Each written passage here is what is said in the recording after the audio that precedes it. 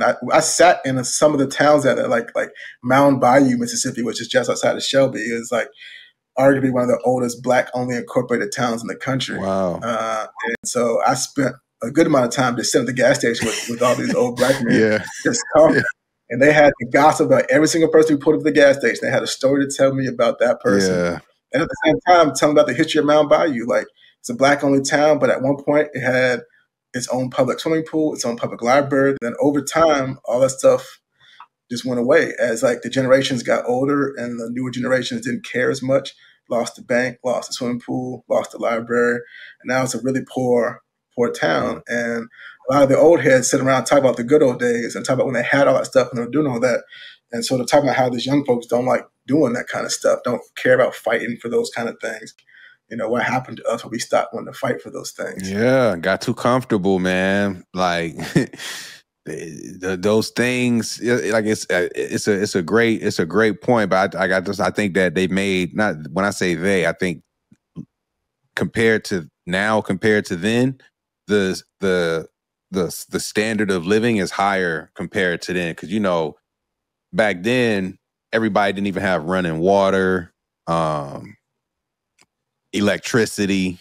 You know what I'm saying? Like a lot of things that today is like, what you mean you don't have a sink and a toilet? And, you know, all these things that make life a bit more palatable. But, you know, again, like just a generation ago, those things weren't an automatic. Everybody didn't have plumbing. Everybody didn't have electricity. But now today, that's a standard even for, you know, wherever you stay. So that and I think it's by design. You feel what I'm saying? Like I think it's by design to make people but so comfortable to where it's like, they don't want any more than what they have right now. Perfect. And then boom, cap it at that. But okay, so I appreciate you sharing those details. Like Mississippi, man, it does, like just saying the name. Like I get just certain feelings just saying the name. It's a place, but at the same time, it has so much history, and especially for Black Americans, a very rich population and history of folks in that area. So I appreciate you mentioning that. And so when you were working on that food truck and you started, I guess, getting into that, to, you know, that side of things, how old were you again at this time? I was 16. 16. And when you had that experience on the food truck, did you stop working around food in restaurants at any point? Or was that always something that was like a constant as you finished high school and college before you got to the mortgage industry?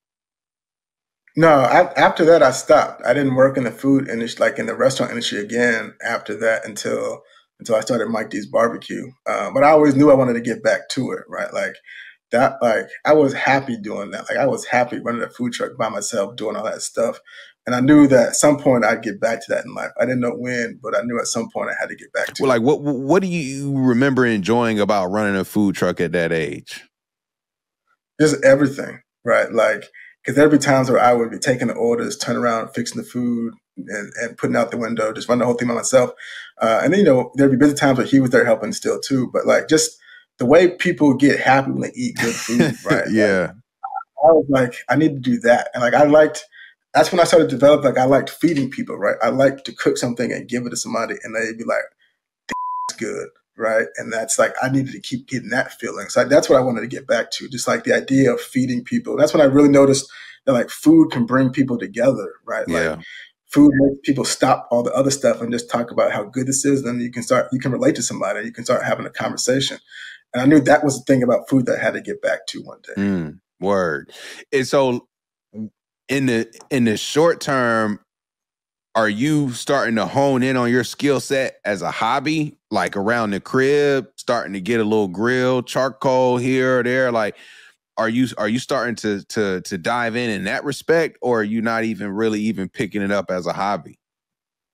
At that age, I wasn't even picking it up as a hobby. Like once I started working on the food truck, I didn't really like get back into it until I was like in my 20s. it was almost 10 years later that I started doing it again. And then it was like a hobby. Then I was like buying grills for the backyard and starting to do all that stuff.